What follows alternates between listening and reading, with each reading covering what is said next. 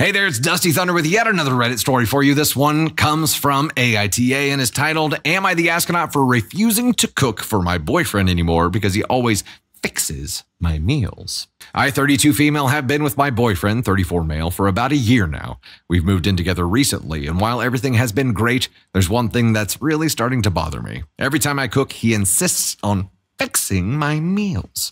To clarify, I'm a pretty good cook. I'm no professional chef, but I know my way around the kitchen, and my friends and family have always enjoyed my cooking. However, my boyfriend has this habit of hovering around while I'm cooking, tasting everything, and then adding extra spices, salts, or other ingredients without asking.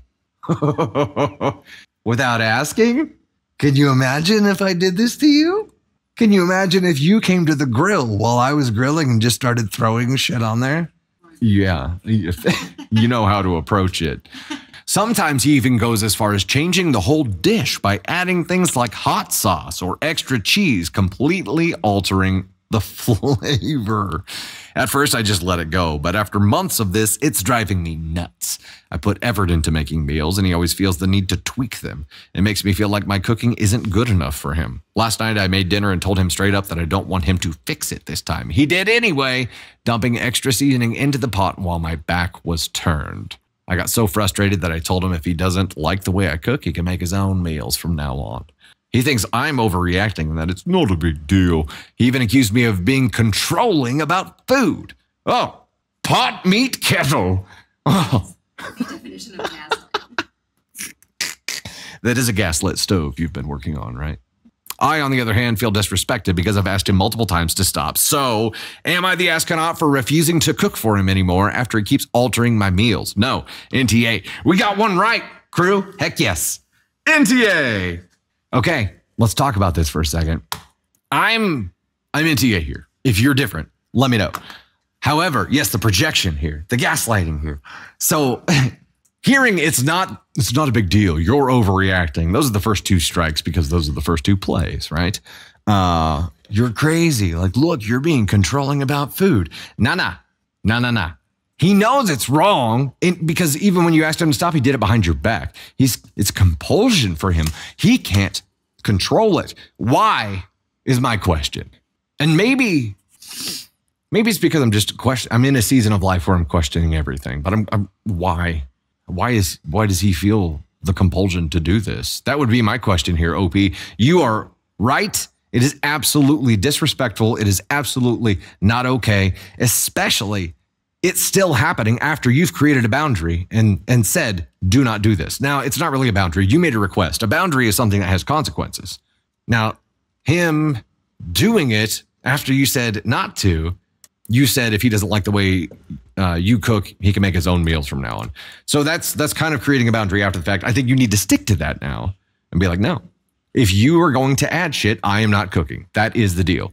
Let him cook for a little while. And when he's cooking for a little while, go in there and start it up on purpose, like he does, and show him what it feels like to have a plan, to be executing that plan, and to have someone come in and just like stomp on it and throw mud all over your plan.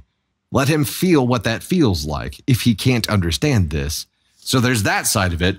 The other side of it is, why the does he do this? Why does he feel the need to do this? Maybe he grew up in an environment where dad did this to his mom and that was okay. But you guys are just now living together. And I feel like it's very, very, very important in 2024 to live together for probably a solid year before you marry somebody.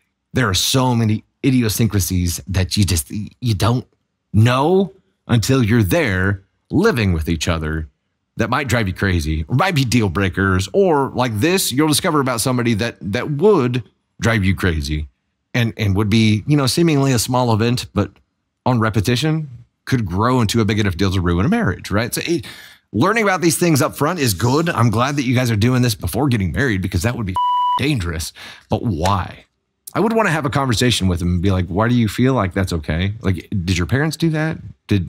In the house that you lived in before with your broskies, was that like a thing that was okay? And then explain to him the rules of your kitchen, your relationship. And if you are going to be the cook, that shit's not going to fly.